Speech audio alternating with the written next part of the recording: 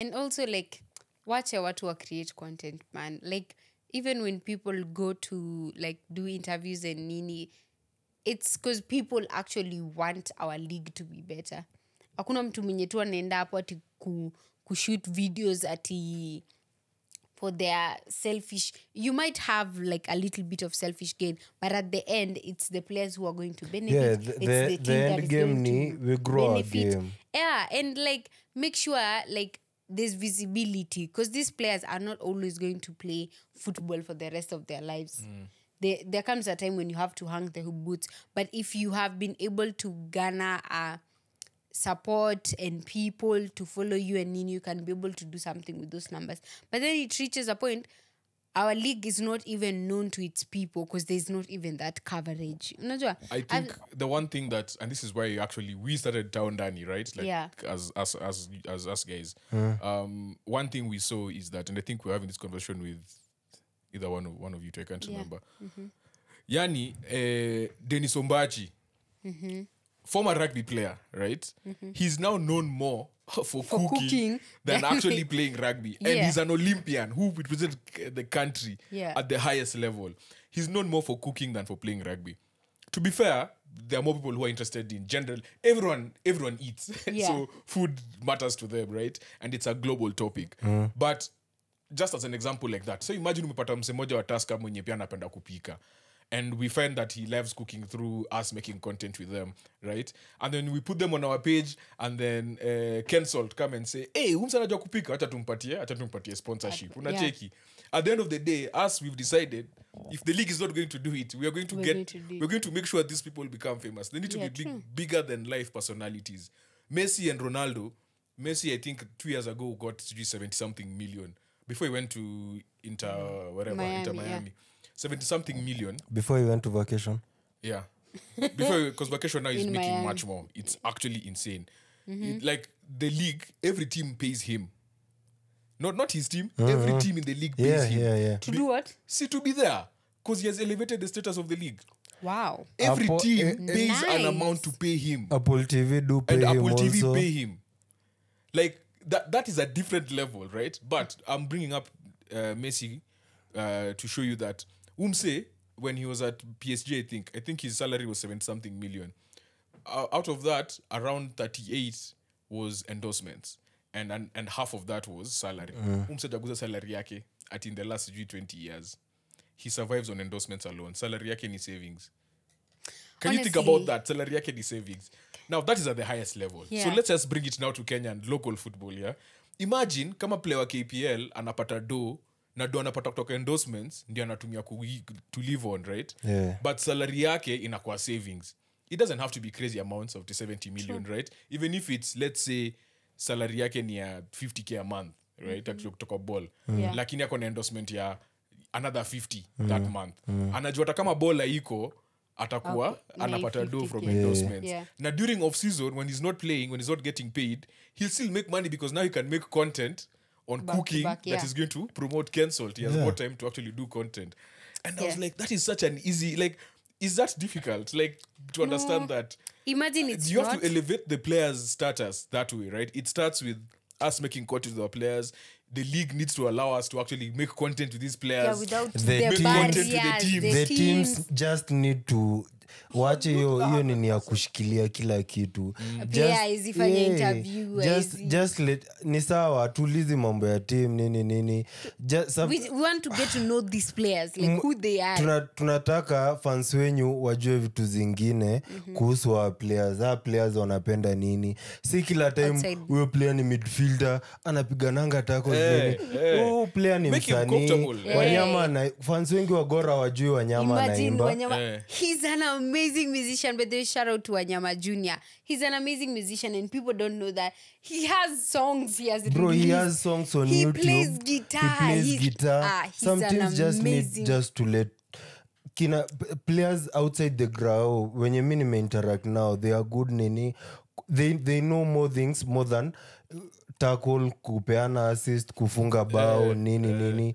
Like there are people like they have a life outside football. Simple. And we want to get to see that side, because venye tu umesema, like I agree with both of your sentiments because it's very sad. Like a while back I was watching this video, I think it's by Pulse.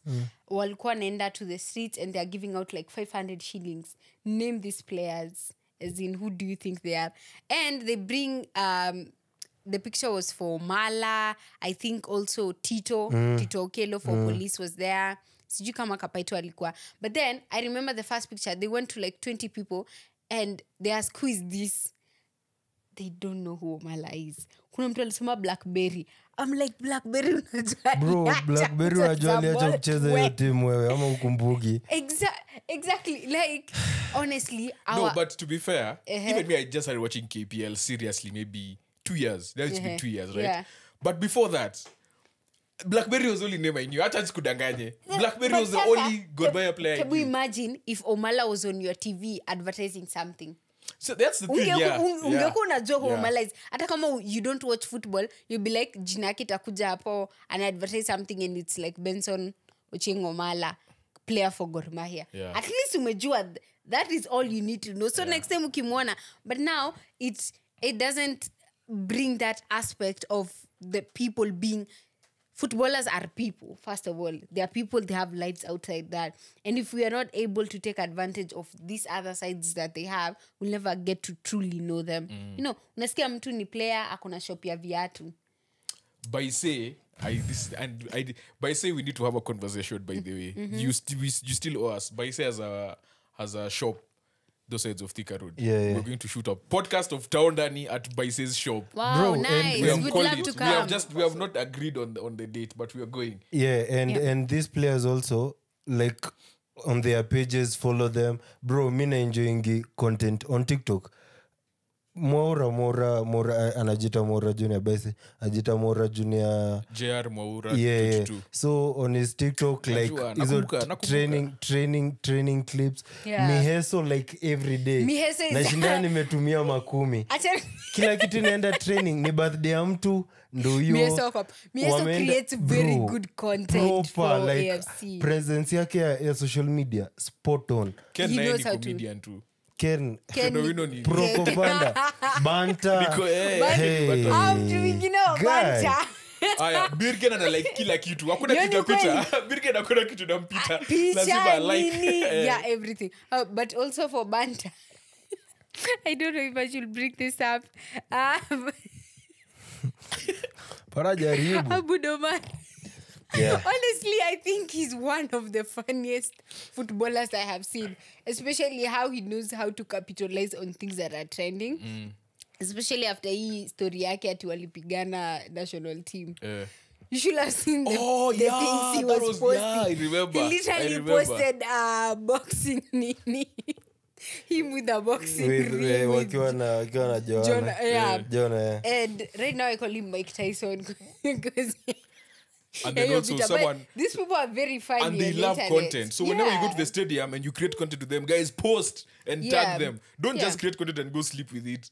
True. Like, because I remember you went and took photos of Sibomana. Yeah. And I don't think you exchanged contact. So he reached out via the BoxtoBox message, DM, and he was like, "Hey, so where's my photos?" No, he was so, and he was so whatever. Like he's just like a kind-spirited person. Like he's so chill. Is amazing. And then they managed to get him the photos. So yeah, guys, even when you go to the stadium, post those photos. But I want to take a picture with lazima you. Pia tuseme kuna teams zenye zimetuallow tufanye vitu. There's some teams who have been really kind to us. Tusker, definitely. Like Tusker, amazing. I love Tusker. Yeah, kina Timo. Kina Moroni were very kind to us as well. Yeah. Gor on Saturday, by the way, we were listening in. We tulikuwa tumechoka tunge shoot interviews nini. Alafu the fans were najua machani mbali nini mcheleweshe players juu it was a 4 p.m. game. So me Makumi kina Liam we sat behind to listen to McKinstry's interview, like post match with the Gor Mahia TV. So it was like about 5 minutes. Na unasikia like the question that the Gor TV reporter anauliza, unasikia McKinstry ana go to into depth na venye game nini si vitu ataambia kila interview kimuuliza, but sasa juu ni team wana allow tu nyinyi mnasikiza before ataitoke huko nini so yeah. And also shout out to Karibangi Sharks so umetuitikisha tufanye 2 interviews for Kante na Geoffrey na Masaba na Masaba pia but Masaba ilikuwa interview kutoka siku gani? Sizo tumeshafanya huku Makumi uongo au tukupost ya left. Tulipost ya left. Ile ingine ndo tukupost. Poleni left, poleni. Yeah, na ulinzi pia, ulinzi police wanakubalingi tufanye na coach wao. Shout out to media ya police. By the way, coach Babu. Coach Babu is amazing, man. Kina Cheche Muguna. AFC with the coach Trusha. again. Yeah, most of the teams. K-Sharks mfanya? K-Sharks tumefanya 3 interviews. And interviews. we'll try to get Mluya soon. He's to interact na Juzi is a good guy. Down.